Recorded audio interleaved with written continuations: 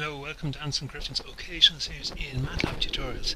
Today we'll be doing some video compression and we're looking at video. So the basic idea is we have frame 1 and we also have frame 2 and we want to reduce the transmission load. So one way of doing it would be frame 2 minus frame 1, get the differences, quantize it, and then so you'd send the original frame plus the frame of differences and get the reconstructed frame 2. Now this will work provided that the two frames are quite similar. So let's have a little look. I have the code written here. Can't publish it at the moment, sorry about that, so we'll just have to run it and we'll get loads of figures in front of us. So let's just go to frame 1. So there's the first frame. And there is the second frame. So just look at that there. So they look quite similar, but they're not that. You see the boat is moving left to right and the mast is stationed, so you can see here that there's a reasonable gap between here and here, and then when we look over here the gap isn't quite as wide. That's about the only discernible thing. Now obviously this little boat is moving here as well. So if I slow down again, normally what we want to know, you could send frame 1, you could send frame 2, but as I've explained in class, the transmission load is a lot. So one alternative, this doesn't always work, we could send the first frame and then the encoder would get the differences between the second frame and the first frame and just send the differences. Then the decoder on the far side would have the first frame, and then in the second frame it would just add on the differences to the first frame to get the reconstructed second frame. Now this will work provided that the differences between the two frames are very small. Sorry about that popping up. So provided the differences between two frames are small, this method will work.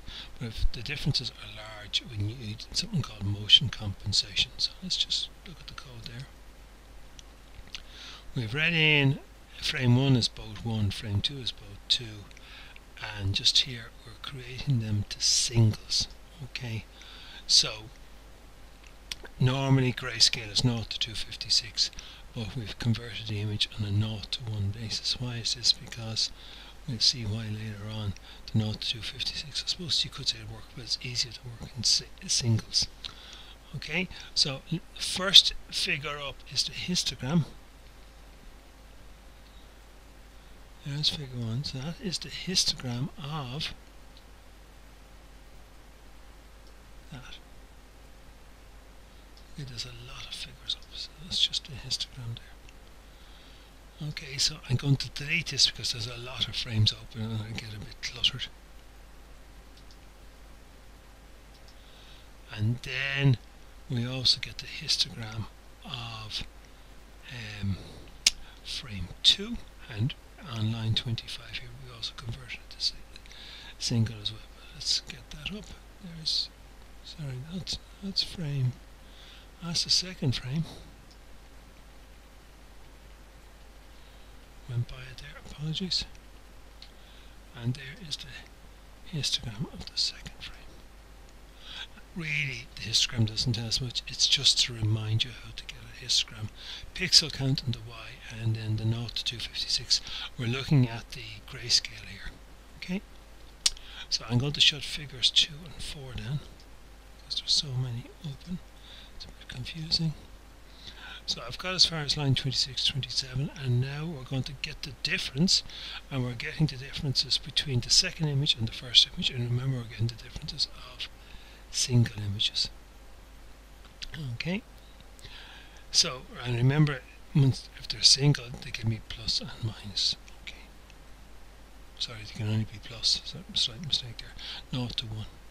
So we're going to, on this line here, we're going to look at the histogram of the difference image. So there's the histogram of the difference image, and as you would imagine, because the two are quite similar, frame 1 and frame 2, the histograms were subtracting a lot of like from like. So we would expect a lot of black, and we'd be, well, unless there was something very big happening, we wouldn't expect anything up here. Now, if something big happened, like some sort of unforeseen event, like say a plane started to fly across, we might start to get values up here at the one end. Remember, 1 in single corresponds to 255 in the, not 255 in the white being 255 and black being 0. So as we expect, minor differences all around, say, well, to the naked eye there, that's about 0.05. And what does that mean? Remember, 10% is 25, 1% is 2.5, etc. 0.1% is 0.25. So very, very small differences there. Okay. Now, so, oh yeah, just one thing here. I displayed the same thing twice, and here there's a pair of square brackets, and this one. So I diff. So let's look at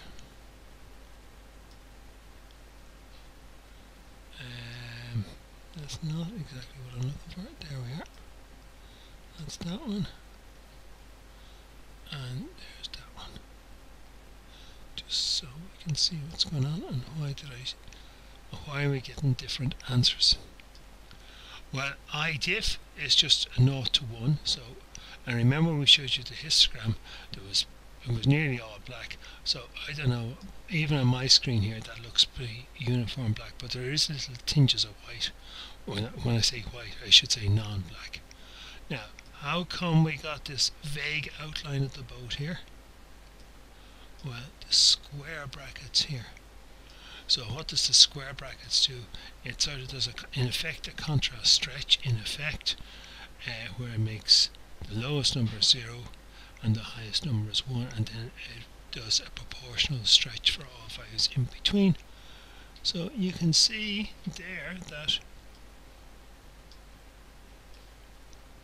the boat has moved vaguely to the right, okay? And you can, well, very vaguely, you can see what's going on. And as you would expect, because that I've shut that flagpole was stationed, you can't see any flagpole at all around there. Okay, I'm going to shut these down because, as I say, there's loads of figures available. What I did there was I got the total difference. I did a sum. So I summed all the columns and then I summed all the rows, and I got the total between this and what value did I get there? Just have a little look. The sum of IDiff is 97.908. Okay. Then I quantized and I dequantized. Now I had it by 4 and then divided by 4, but I was getting no 0. So what will that do? Well, I multiplied by 8 and then I divided by 8 and then I rounded to the nearest whole number. So I'm going to just a total of that there of IDiff Q is, I just can't see it now. Total of IDiff, oh, there we are, is 27. So it was 97, then it's 27. So what I'm trying to say is IDiff Q, with the rounding, with the multiplying by 8 and then the dividing by 8, we've got more and more zeros. If we get more and more zeros, we could, if we were compressing the difference image, we could run length encode at the very least, and then we could, or we could Huffman encode, and then we can run length encode the Huffman encoding. But I hope you're trying to get across that the more zeros we make, and then we're only left with the fairly big changes, that we won't get a perfect reconstruction, but we'll get a reasonable one. But the reason why you would do this here is, I didn't do the run length encoding here, but if you run length encode it, you would compress a lot because you have lots of runs of zeros. So instead of sending, say, the maximum run of run length encoding is 63, so instead of sending 64 zeros, you send 0 by 63. So you're saying you've got 64 bytes down to 1 byte. Hope that's okay. Then what I did on this, on line 45, I added the differences, the quantized differences, back to the original one, and I showed the reconstructed image. There's the reconstructed image there, which doesn't look too bad. Now I've obviously killed the first one, but you can see visually it's fairly close. And then just get rid of that one. Then I was just wondering, well, what's the difference between the reconstructed one and the original one? And to do that, I got in this line here, I got the mean square error, and the mean square error is the observed minus the expected to be squared. So the observed is the observed minus the expected. So there's the observed, the reconstructed one, and the expected is y. That's sorry, it's back to front, but it doesn't matter. Why doesn't it matter? Because remember, you have got to square your answer. So whether it's 7 minus 6 or 6 minus 7, it doesn't really matter, because you're going to end up squaring.